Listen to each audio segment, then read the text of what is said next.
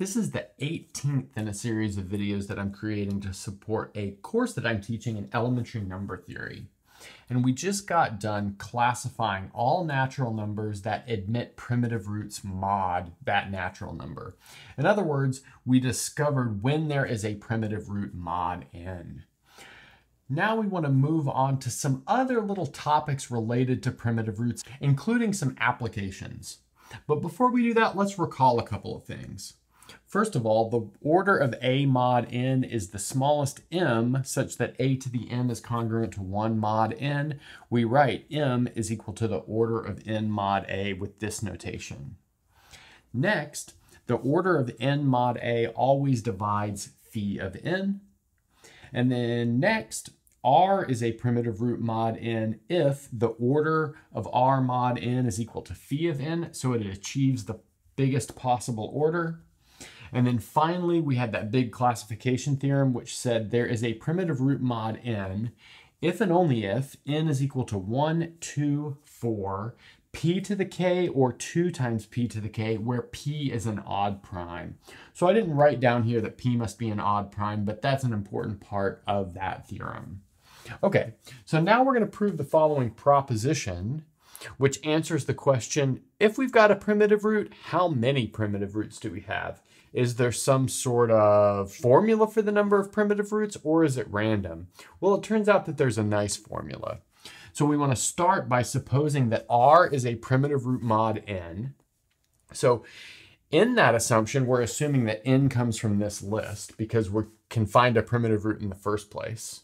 And then the result is that r to the m is also a primitive root if and only if the GCD of m with phi of n is equal to 1. Well, let's notice that that implies that if there is a primitive root, there are phi of n primitive roots. That's because we want to count up the numbers between 1 and phi of n that are relatively prime to phi of n, but that's exactly phi applied to phi of n. So let's start the proof with the reverse direction. So in other words, we'll assume that the GCD of m with phi of n is equal to 1 and r is a primitive root. And what we want to show is that r to the m is also a primitive root. Okay, so how can we do that? Anytime we see that the GCD is equal to 1, we probably want to invoke Bézout's identity. So notice that that means that there exist x and y, which are integers, such that m times x plus phi of n times y is equal to 1, like that. And then from here, we can write r to the first power as r to the mx times r to the phi of n times y. But then reducing that mod n using Euler's theorem, we see that this becomes congruent to 1. So that means we don't need to worry about the stuff in this green box. So that means this is congruent to r to the m to the x modulo n. But now that tells us that r to the first power, which again is just r, is a power of r to the m. So that means that any power of r, so notice that r to the a can be rewritten as r to the m to the x times a modulo n. In other words, we can achieve all residues mod n as a power of r to the m. In other words, since all residues mod n can be achieved by a power of r, that's part of being a primitive root, then all residues mod n can be achieved as a power of r to the m. That's given by this congruence. Well, that's exactly what it takes for r to the m to be a primitive root. That's like kind of the other definition of a primitive root, is that you achieve all of the residues mod n by going through the exponents of r. That's equivalent to this definition, which is over here. So just to reiterate, that means r to the m is a primitive root, where we use the fact that r is a primitive root to say that all important residues mod n can be rewritten as r to the a. And then we use the fact that we have a relative prime setup to produce this equation. Okay, so that finishes this reverse direction. So now let's prove the forward direction. Okay, we just finished the reverse direction. Now we're going to consider the forward direction. And we'll indeed do this by a contrapositive instead of a direct proof. So let's go ahead and suppose that the GCD of m and n, of m and phi of n, is equal to d, which is bigger than 1. So in other words, these are not coprime. Well, now notice that tells us that the LCM of m with phi of n is equal to m times phi of n over d. Okay, and then maybe we'll introduce some notation and call this equal to L. So that's a pretty standard categorization of the LCM as the product over the GCD. Now we want to see that here we run into a problem. So let's notice that we have r to the m to the power of phi of n over d is equal to r to the phi of n to the power of m over d by doing exponent rules, keeping in mind that d is a divisor of both of these, so these are natural numbers. But by Euler's theorem, r to the phi of n is congruent to 1 mod n, so we have this whole thing is congruent to 1 mod n.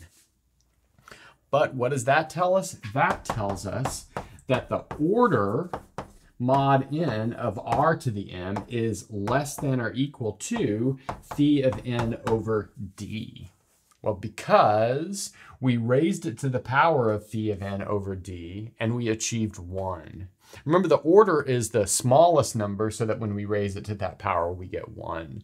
So that doesn't mean that the order is equal to this. It means that the order is less than or equal to this, or really it divides this, but we'll just use this inequality here. But let's notice that since d is bigger than 1, this is strictly less than phi of n. So we have the order of r to the m is strictly less than phi of n. So that tells us that r to the m is not a primitive root. And that finishes the proof of this forward direction. Okay, so we've got one more little proposition like this, and then we're going to run through a couple of examples.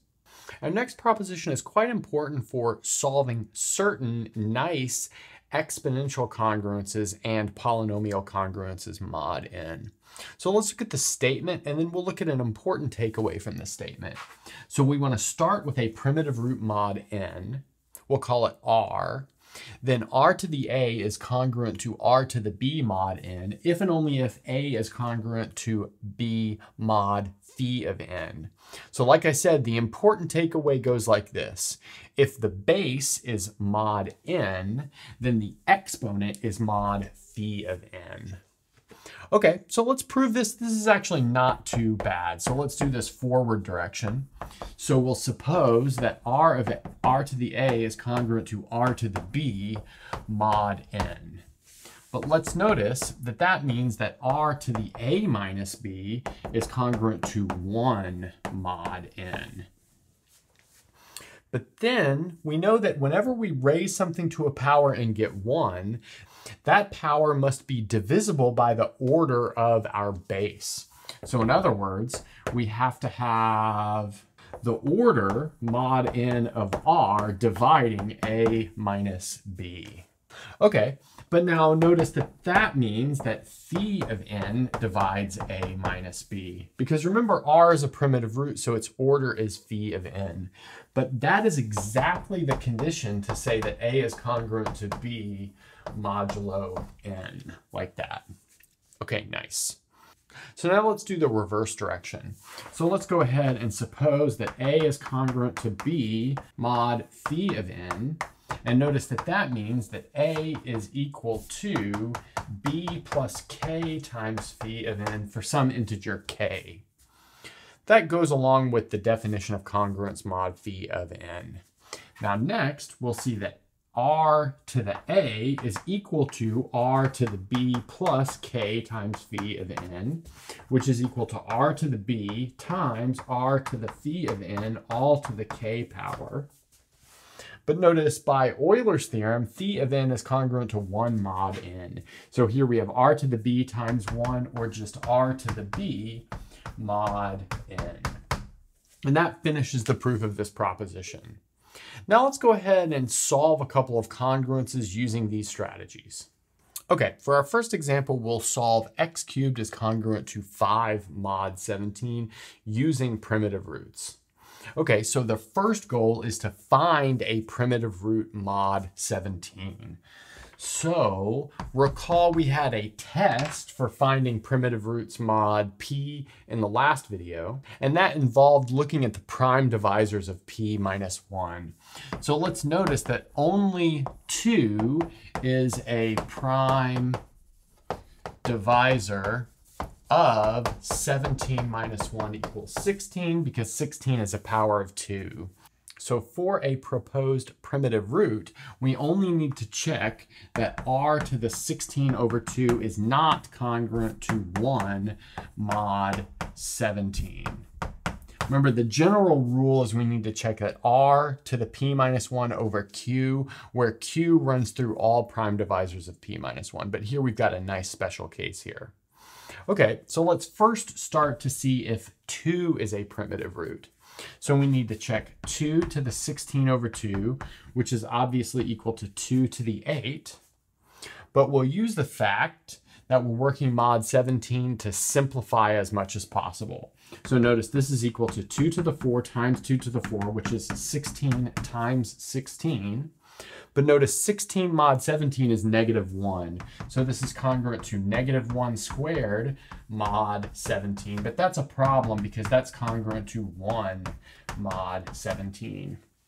So that means that this is not a primitive root. 2 is not a primitive root because its order is 8. It is not 16. So now let's check 3. So we'll check 3 to the 16 over 2, which is equal to 3 to the 8. Let's see what we get for that. So again, we'll do a trick. This is 3 to the 3 times 3 to the 3 times 3 squared. But then notice that 3 to the 3 is equal to 27. So we have 27 times 27 times 9. Now we'll start reducing mod 17. 27 is congruent to 10. So here we have 10 times 10, which is 100, times 9, which is 900 mod 17. Now you just have to reduce 900 mod 17. I'll let you guys check. That is, in fact, equal to -1 mod 17. But -1 is not equal to 1, so that tells us that 3 is a primitive root. So that's the first step of any problem like this, or if you're going to solve a problem like this using primitive roots. So let's bring that fact to the top and then we'll continue on. Along our goal to solve x cubed is congruent to 3 mod 17, we have determined that 3 is a primitive root mod 17. So from here, we'll set x equal to 3 to the y. So notice if 3 is a primitive root, then any number that's relatively prime to 17 can be written as a power of 3 mod 17. So that includes this unknown x. So we're going to write this unknown x as a power of 3. This is all occurring mod 17. Now we can plug that into our congruence. So that gives us 3 to the y to the 3 is congruent to 5 mod 17. Now we need one more observation, and that is that 3 to some power must be 5 mod 17. And in fact, 3 to the 5 is congruent to 5 mod 17. So you'll have to work that out, but that's not too hard to check. Notice that's equal to 3 to the 3 times 3 to the 2, so you can do a little bit of reduction along the way, but there's a bunch of ways to check that. I'll let you guys check that however you want to. Okay, but now we can take this congruence and rewrite it as 3 to the 3y is congruent to 3 to the 5 mod 17. But now, like we pointed out in our last proposition, if the bases are occurring mod n, the exponents occur mod phi of n. So here, our bases are the same, so we can just extract the exponents and set them equal to each other mod 17 minus 1, which is phi of 17, or 16. So that means we have 3y is congruent to 5 mod 16. In some ways, we're taking a logarithm, and actually the next video will be about the generalization of a logarithm to this whole setup. All right, now we need to look for the inverse of 3 mod 16. But just by guess and check, we can see that that is 11. And that's because 33 is 1 more than 32, and 32 is a multiple of 16. So we can multiply both sides of this by 11. We'll get y is congruent to 55 mod 16. But then you can check that 55 is 7 more than 48. 48 is a multiple of 16. So this is congruent to 7 modulo 16. So there we have our solution for y. That tells us that x is equal to 3 to the y, or 3 to the 7. But let's notice that that is equal to 3 to the 3 times 3 to the 3 times 3 to the 1, because 3 plus 3 plus 1 is 7. Now we can notice that that's equal to 10 times 10 times 3 mod 17 for the same reason that we did on the last board. But that's going to be 300 mod 17, which reduces to 11 mod 17. So our solution is x is congruent to 11 mod 17. And then you can check that, in fact, this works. 11 cubed is congruent to 5 mod 17. So we have our solution. Okay, so let's do another example. So our next example involves an exponential equation. So we want to solve the exponential congruence 5 to the x is congruent to 17 mod 19.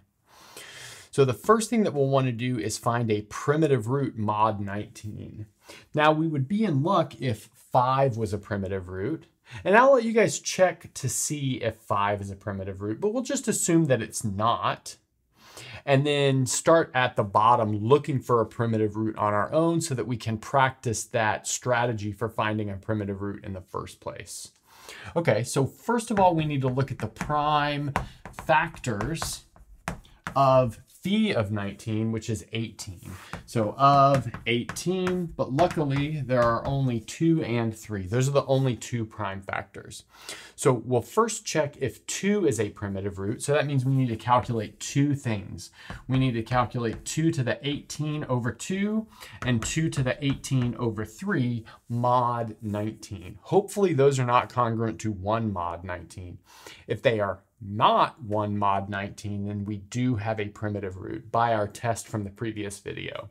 Okay, great. So 2 to the 18 over 2 is clearly 2 to the 9, which is 2 to the 4 times 2 to the 4 times 2 to the 1, just by arithmetic. But 2 to the 4 is 16, so we have this is 16 times 2, 16 squared times 2, I should say, because here both of these are 16. But notice that 16 is negative 3 mod 19. That makes the calculation a little bit easier. So we have this is negative 3 squared times 2. But let's notice that negative 3 squared is positive 9 times 2 will give us 18. So this is congruent to 18 mod 19. But 18 is not congruent to 1 mod 19. So we're okay so far. This test worked out. Now we just have to do this test with the prime divisor of 3. That should be easier because 18 over 3 is a little bit smaller. Notice that gives us 2 to the 6. 2 to the 6 is equal to 2 to the 4 times 2 squared. Again, that's equal to 16 times 4 in this case. 16 is negative 3, so we have this is negative 3 times 4, which is equal to negative 12. I should say this is congruent to negative 12 mod 19, but negative 12 mod 19 is in fact equal to 7 mod 19. Well, that's not 1 mod 19, which means our test works for this as well, and thus 2 is a primitive root modulo 19, which means we're off to a good start. All right, great. So let's maybe take this information up and then we can finish this one off. Okay, so let's just reiterate where we were. we wanted to solve 5 to the x is congruent to 17 mod 19. We determined that 2 was a primitive root mod 19. Now we're going to do a little bit of a labor-intensive task, but it actually makes the whole program a little bit easier to work with, and that is find all powers of 2 mod 19. So notice I've worked from n equals 1 to 17. We know that 2 to the 0 is 1. Furthermore, 2 to the 18 is also 1 by Fermat's little theorem. So that means these are the only powers of 2 that we really need to calculate. And we'll do this by repeatedly reducing mod 19 as needed. So let's notice that 2 to the 1 is 2, 2 to the 2 is 4, 2 to the 3 is 8, 2 to the 4 is 16. But let's notice that 16 is equal to minus 3. So I'll put that down there just to keep that in mind. Then 2 to the 5 will be 2 times negative 3, that'll be negative 6. So I'll put the negative 6 down here. But in this spot, we really want to write the positive residue. But we add 19 to negative 6 and we get positive 13. So that's the one that we'll keep officially. All right, so next we'll multiply 13 by 2. That gives us 26. Notice that 26 is 7 mod 19. Multiply that by 2 and we'll get 14. Multiply that by 2 and we'll get 28. But notice 28 is 9 mod 19 because it's 9 more than 19. Okay, then multiply that by 2 and we get 18. Notice 18 is negative 1, which will be helpful for the next couple steps. Multiply that by 2, we'll get negative 2, but negative 2 is 17. Multiply that, we'll get negative 4, but negative 4 is 15. Multiply that by 2, we'll get negative 8, but negative 8 is 11. Now we can multiply 11 by 2, we'll get 22, which is 3. That by 2, we'll get 6. That by 2, we'll get 12. Multiply 12 by 2, we will get 24, which is 5. Multiply 5 by 2, we will get 10. Great. And then notice we can stop here. If we multiply 10 by 2, we get 20, which is 1. But we already knew that by Fermat's little theorem. Okay, so now we can get rid of these, which were just helpful for the calculation, and keep this chart in mind. Okay, well, let's notice that 5 can be found in the following spot on this chart. That's over here. So notice that's going to be pretty important, the fact that 2 to the 16 is equal to 5, because 5 is part of our equation. Then furthermore, we see that 2 to the 10 is equal to 17. That's going to be another important part of our congruence. So let's take that into account. So we've got 5 to the x. Well, that is congruent to 2 to the 16 to the x. Again, I just replaced with 5 with 2 to the 16 from our chart. But that needs to be congruent to 17. But notice 17 is 2 to the 10. This is all occurring mod 19. Now we can simplify this a little bit. That gives us 2 to the 16x is congruent to 2 to the 10 mod 19. If the base is working mod 19, the exponent is working mod phi of 19 or 18. So that means we have 16x is congruent to 10 mod 18, 19 minus 1. But now notice that each of these is divisible by 2, so we can just divide out 2. That gives us 8x is congruent to 5 mod 9.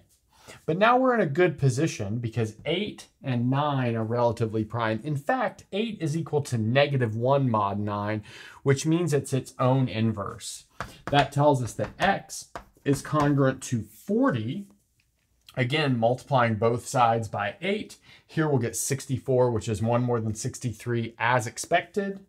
Here we'll get 40, but reducing that mod 9, we will get 4 mod 9. So in the end, our answer is x is congruent to 4 mod 9. So we've got x is equal to 4. Then we can just check that. What is 5 to the 4 mod 19? So we can easily do 5 to the 4 is the same thing as 25 times 25 mod 19. But then reduce that. So 25 is the same thing as 6 because it's 6 more than 19. So we have this is 6 squared mod 19. But notice that 6 squared is 36 mod 19. But what's 19 plus 17? It's 36, meaning that 36 is the same thing as 17 mod 19. So that checks our answer. Okay, so now that we've done a couple of examples, let's leave you guys with a couple of warm-up problems.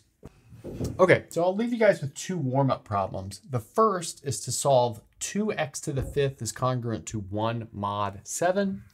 The second one is to solve 7 to the x is congruent to 6 mod 17 using the methods involving primitive roots like we did in the examples from this video. And that's a good place to stop.